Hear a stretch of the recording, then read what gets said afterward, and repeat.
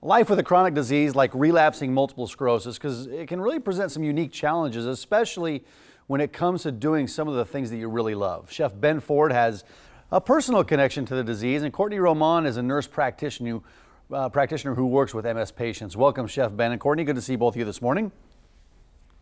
Great to be here. Good morning. Yeah, Courtney, let's start with you. What is relapsing MS? Relapsing MS is a neurologic condition that impacts the brain, spinal cord, and optic nerves.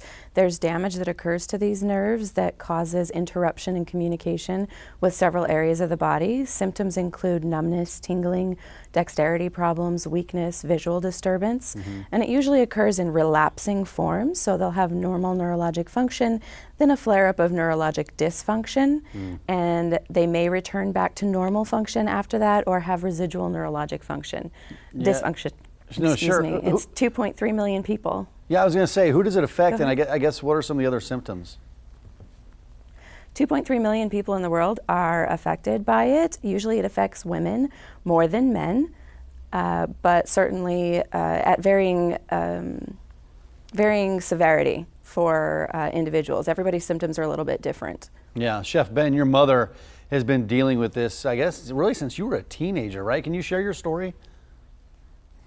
Yeah, I mean, I think Courtney referred to it, though. I mean, the symptoms are very different. So my mother, when she was, when I was growing up in the household, she was being diagnosed with it, but she hadn't been, or she was systematic, but she hadn't been diagnosed yet. It was a much harder diagnosis at that time, and she's been living with it for 40 years now, so it's been quite some time. But you know, growing up there and watching her take on symptoms, but she also really, really loved to entertain, and our household was one of those places where all the kids would come over, stay a couple of days.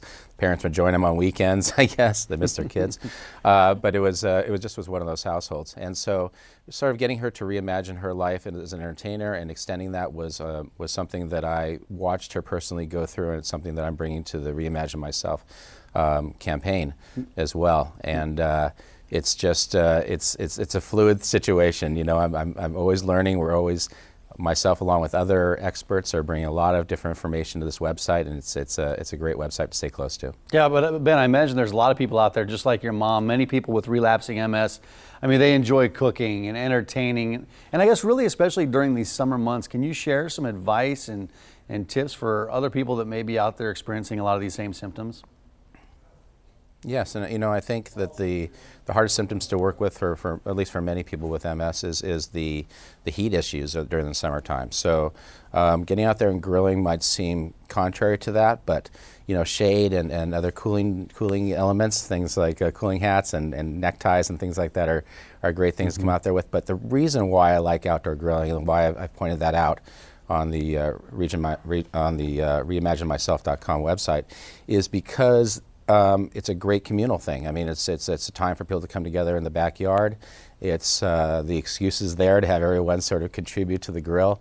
And you know, another tip that I have really that I think is important, and it also involves engaging those around you, is planning and stepping out things, doing recipes that really have strong progressions to them, meaning that you can do segments of the recipe over a period of time, maybe even over the period of a week. Yeah. And it really cuts down to the workload when it comes down to the day of the event. And so it's really about engagement, and it's about planning. Yeah, and then this Reimagine Myself, it's a whole campaign, and you've got a big part of this, and our viewers can really go to that website. Where do you direct them for more information?